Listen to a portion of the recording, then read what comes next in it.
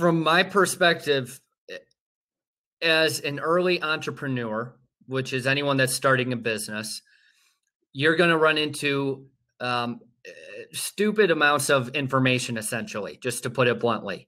You can find anything and everything online. You can find all the content and information that you need. The problem is there is so much garbage that you have to wade through. You need clarity in your business to know what to do next, to know how to do it.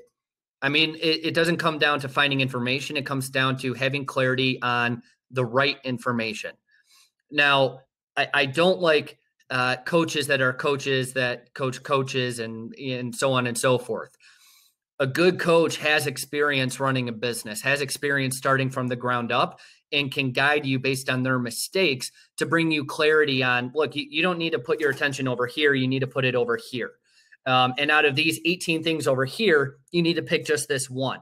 And here's how we go about doing it. So a coach brings you a lot of clarity when there's so many unknowns in entrepreneurship. And that's priceless, in my opinion.